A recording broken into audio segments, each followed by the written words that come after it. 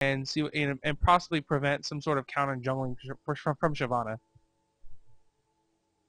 And I think with Trundle teleport, I mean we're gonna see some amazing objective fights where whether we see a Trundle teleport to a ward near Dragon, maybe a ward near Red Buff. And so we're gonna see Trundle is actually a beast. Once he gets a little bit of farm, he's hard to kill. He's got the Pillar of Filth, which allows for a lot of displacement. And I think what He's we're gonna be seeing here is a uh-oh. It's an invade, but gonna check it with the Shuriken really quickly, and Trundle's gonna be able to get out of this. They know that Team Easy is invading bottom, so they're in turn gonna invade red now. Olaf rotating down. He is the main jungler. I think we're gonna see an early M5 strat, something that's similar to the M5 strat, where the ranged AD and support are gonna go top. So that's actually something I wanted to point out that was actually pretty smart there, is that they placed the ward first before they entered the brush instead of just face checking it blindly and getting blown up possibly by 5 people. They placed the ward first to get a little bit of vision, so it wasn't just a blind face check.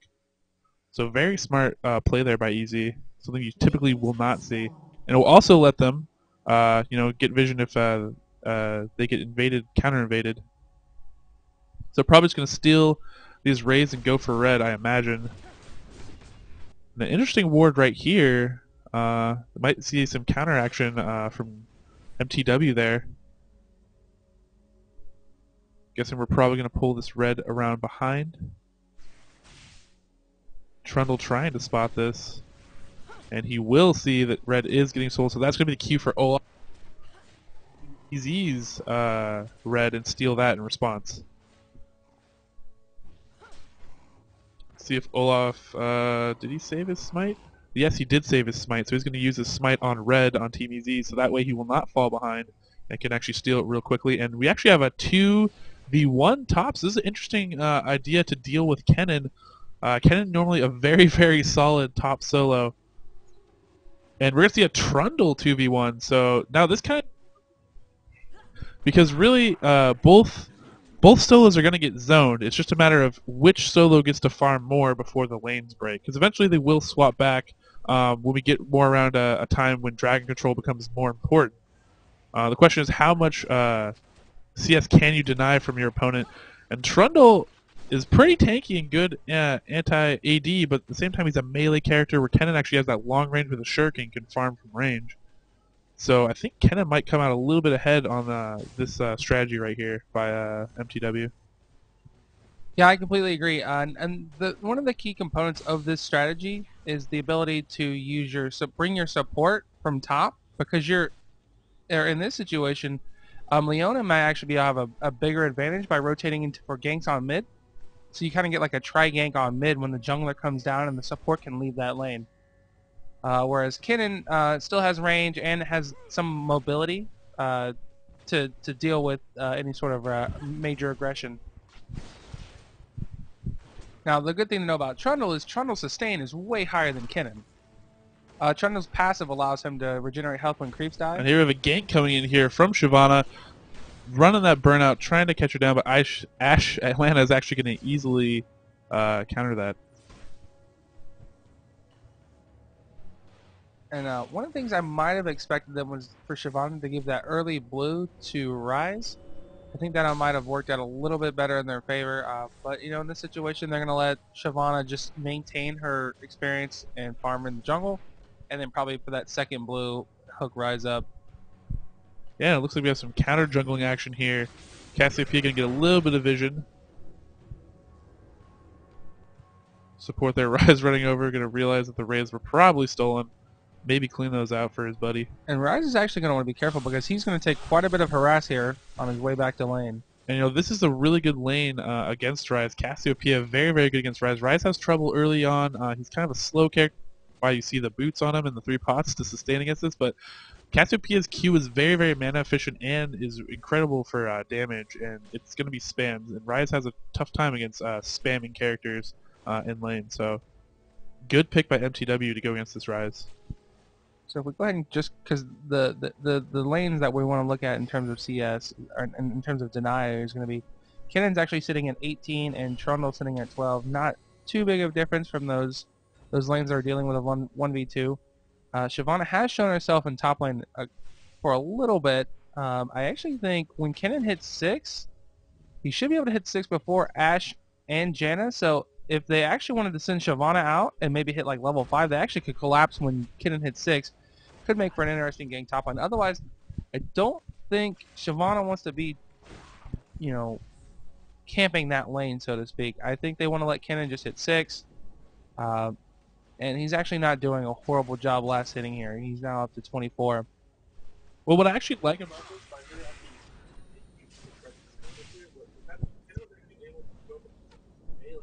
the creeps, because Shyvana was giving that pressure on top, and so we haven't seen Olaf come down bottom. So Trundle doesn't have that advantage. Trundle doesn't have the advantage of having his jungler coming down because bottom's more heavily warded typically. And so without that presence, he's going to have a harder time trying to last hit, where Shyvana just comes up here for a couple seconds. Kennen can actually just run up there and just normally melee or do his range attack and hit the creeps. Yeah, also right now his biggest problem is he's out of sustain. He doesn't have any pots, and he doesn't have any way to actually get the health back. Chondo was able to go for an armor of 5 pots and use that teleport and give him that longer sustain. And with teleport, he's not going to be out of lane that long, so he's actually doing pretty good in a 1v2 situation. Kennen right now looks like has teleport still on cooldown, so he will have that up in a couple minutes. Might go back. Just him and Ashe dueling it out now. Janna going back, buying up some more wards for later, and it looks like Shyvana maybe. So we're now about 7 minutes into the game, or just over 7 minutes, and this is going to be a key point whether or not we see some sort of aggression on the enemy blue, or inside the enemy blue, or inside the enemy on the enemy red. Both of these mid laners want blue buff. They're both blue mana dependent, and it's actually going to be probably Cassiopeia who's going to be a little bit safer because they have kind of four champions top, so you're not going to see much aggression from Shyvana. And the blue buff for Ryze is actually going to be a little bit behind because they took it second, whereas Olaf started it right off the game. We actually have an invade gank here on mid. First blood going to go down. Wow, I can't believe he even had the wards there. I don't know exactly why he fell asleep there. Maybe he just thought that he was going to continue to run up into the jungle and he wasn't worried about it, or what exactly happened there. But Ryan's getting caught out there in mid, and that is very, very unfortunate for Team Easy right now. And Sick Motion is kind of sitting in the jungle. I don't necessarily know what he's doing. Maybe he's DC'd or something, possibly? Oh, there we go. Now he's on like. I mean, he's kind of been very patient in the jungle, but he's actually going to give up red and not steal it, so don't necessarily know what the strategy was there. He was kind of camping out in the jungle, and he was like pausing around, and I wasn't sure exactly what he was doing, and then kind of gives up red there, and it's kind of unfortunate. And now Cassiopeia has blue, which is not going to be good for Ryze. Hopefully he gets it fed right here by Shyvana very soon. Now, also, Cassiopeia did not have to burn flash or her ult for that gank, so she's going to be real deadly. And I think they're going to go and contest the purple side blue buff. Well, it just looks like a forward ward. Now, the one thing that is important is Team Easy has pinked Ward Dragon, so they're going to have a little bit of ward control from that, unless mTw comes in with their own pink ward. But at the same time, Cassiopeia with blue can take down buffs Actually, very, Ryze very is going to quickly. be in real trouble. It depends on how quickly. Here comes the aggression from Cassie. Actually going to take a little bit of harassment and a turret shot. Ends up being about a little bit even. If Cassie had been a little bit faster with that ward placement, she could have rotated down and waited for Ryze to come back through that, come back to lane, and she could have potentially picked him off and bursted him down. Oh yeah, especially if she led with her ult. He kind of face checking that running back through. It is a dangerous path. Reggie tried to use it against us yesterday. Luckily, we walked around the safe way, up and around. We actually have an Ashe Arrow coming on mid, just gonna miss. It's gonna hit nothing as it flies through the map. Like that map awareness and aggression from mTw. And bottom turn's down to about half health, and Trundle's very, very low right now. Yeah, looks like Team Easy's running up towards Dragon. Olaf and Cassiopeia trying to defend this. Pink ward is there, so they will be able to remove that ward placement and that vision. Looks like Ashe and Janna have come down mid in response to this. Don't want to give up Dragon, Kennen also rotating down. which is smart. Want to keep that numbers advantage on your side, or keep it at least even. At this point, with the Ash Arrow down, if they were to get into a team fight, Kennen's ult is up. I think both teams would be risking quite a bit, and I think at this point in the game, we're going to see that natural transition into a standard meta, where Ashe and Janna are going to maintain bot. That way, they can keep dragon control, and then we're going to see Trundle rotate back top. Yes, that's what I do expect. It is the time. And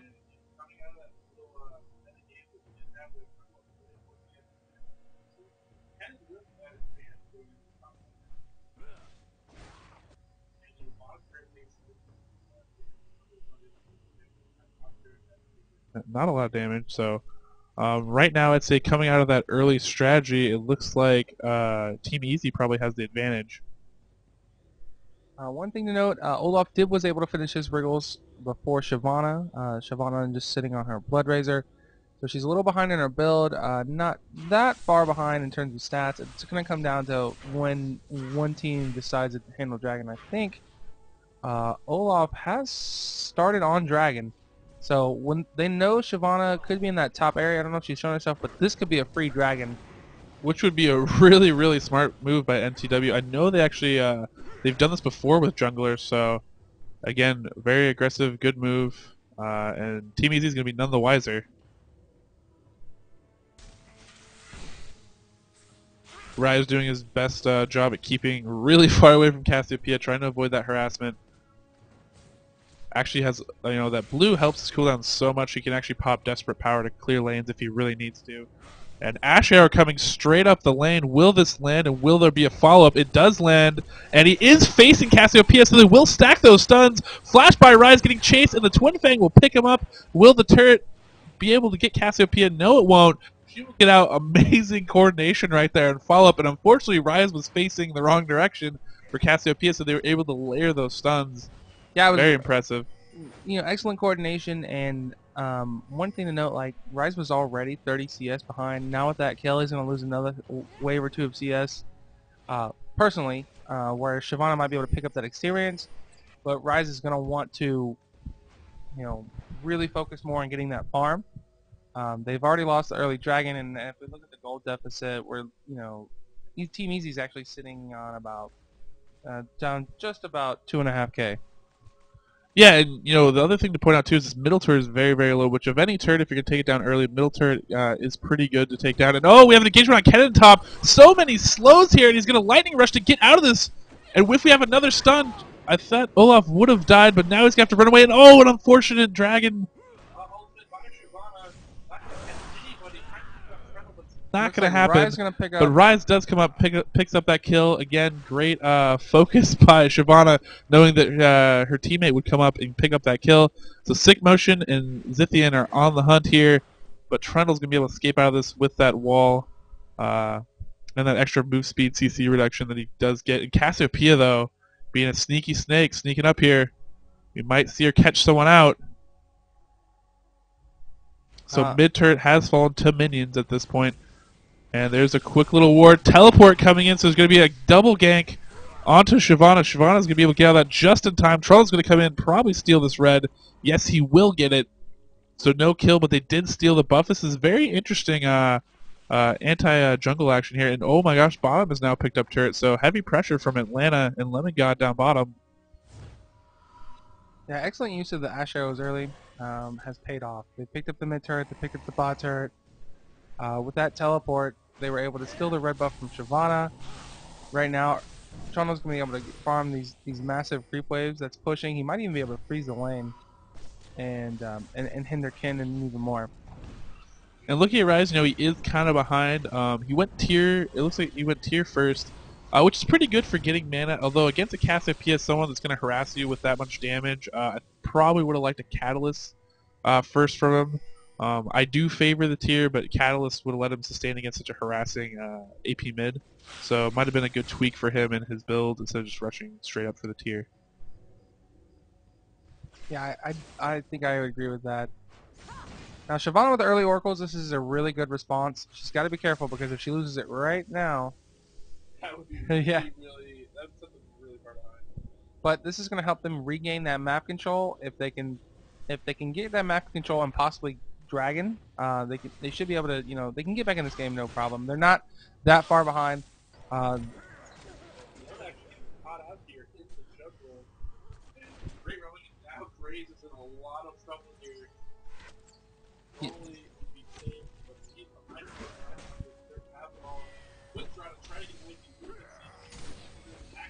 the goes in, and there's the Howling Gale, and Chaos on Fire has no chance of getting out of this. MTW roaming the map and just taking really quick control here early, and I like that because you see a lot of teams, they take down that first turret, then they go back and buy, and they kind of get settled. Straight up into the jungle right away, and taking advantage of that real estate. yeah, they're really snowballing hard right now, and this is kind of what their original plan would have been. I don't think they wanted for Team Easy. You wanted to get out of the lanes, out of that laning phase, out of that first 18 to 20 minutes with most of your turrets up, without that many deaths, possibly an early dragon. Right now, they've lost two of their auto turrets. They've lost, the 5 deaths isn't that significant, but the issue being is that the people that have the kills are the right people. With you know, Cassiopeia is 2-0. She's got about 50 more creep stats on top of Rise. Right now, they're just they can't even if they were to team fight right now.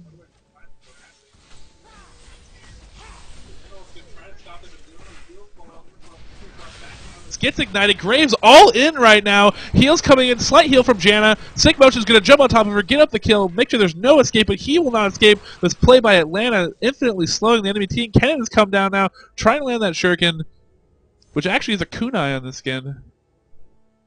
See them on his back? Arctic Warfare, whatever, Kennen. So they were able to pick up the kill on Mandatory Cloud, which is great for them, but they had to overcommit quite a bit of resources. Kennen had to come down to the top lane, and not only did they lose 2 champions, but they also lost the Oracles, which was basically a 3-for-1. They will be able to pick up this turret to regain some of that advantage, but that was that wasn't a win by any sense of the imagination. Yeah, what really needs to have on the map is they actually have support. They basically have one ward they're blue, one ward just fading around Dragon. But it's not looking good for them. And once MTW comes back out here with some wards, they have that Oracle to counter Shyvana's action in the jungle, who she no longer has. They're going to gain a lot of damage. See right here, quick ward placement by MTW, getting ready for this Dragon. Great time for the Dragon. Farther behind. Again, snowballing that advantage. Very hard right now. There's the Asher. Will hit. Flash over by Atlanta. He really wants to kill, and he will pick up with that crit. Chaos on Fire trying to run away from them, just barely missing that act. Really picked up by Olaf. Rise Queen is trying to help out. Nothing for Boyd Land comes in, and there is the steal by Lemon Gun coming in. Janet needs her kills, apparently. Absolutely, she's got to pay for that Oracle. And yeah. Atlanta style is probably one of my favorites of all the ranged AD carries right now. These top teams. He's really aggressive. If you watch him play Tristan, and even here in Ashe, who's typically somewhat passive, he just recognizes that opportunity to take those arrows. And in that situation, he saw that there was an Oracle on the support. It was worth it to be even more aggression. He knew he had a team that was going to back him up, and so he really was able to get a 2 for, maybe not a 3-for-1, because they picked up that second Oracle, which is going to be basically put Team Easy really far behind here. They're gonna have a lot of trouble trying to get back into this game. I think at this point. They might want to turtle up even more so, and actually might consider some sort of desperation Baron play if they can maybe get bot lane pushing. Yeah, it looks like Janet's actually going down here, checking out Baron here. They might set up for a team fight there. Again, though, they don't really want to fight still. I mean, that's the best chance for Team Easy to win anything is to have them all bunch up around Baron, take the little extra damage, and then have them come in and layer their ults. So we might just see them just constantly just poke around like they have been, kite, pick their advantages, like you see, like we were talking earlier. One of the best kind of kite poke team comp teams in league. They flip that switch, And that's very the big difference between solo queue and stuff like that. Is when you might see KD, we're talking about that aggression. When he comes under team, he knows that his team's going to follow up. They have that communication. They have that rapport. He knows he's going to flash over that wall if he's super aggressive. And it looks like mTw has set up for Baron. They are actually going to take it. Easy wants to forfeit this Baron. Now you say, "Oh gosh, I can't. We're already so far behind. We can't we can't give up anything free. Whether it's a turret or Baron at this point." But outside of being able to steal it, which they aren't going to be able to do, they want to be able to forfeit. They just want to sit back and turtle and And try to. great Asher coming in here helping out Trundle. Trundle's all on. Just barely backing out of this in time, so Dragon will escape out of this, but a lot of focus gone to Zuna, and Zuna is one of the tankiest characters in this game right now, and he's tower diving. Kennen coming back in now.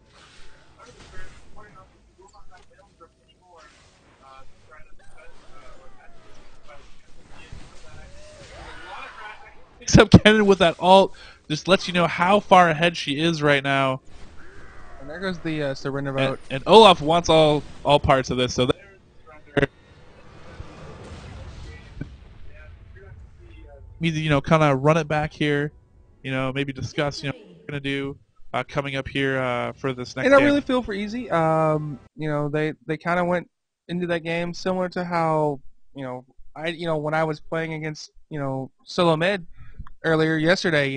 That was the exact same strategy that he used against us. They went with a more aggressive top with an Urgot and a Alistar, so we couldn't even invade.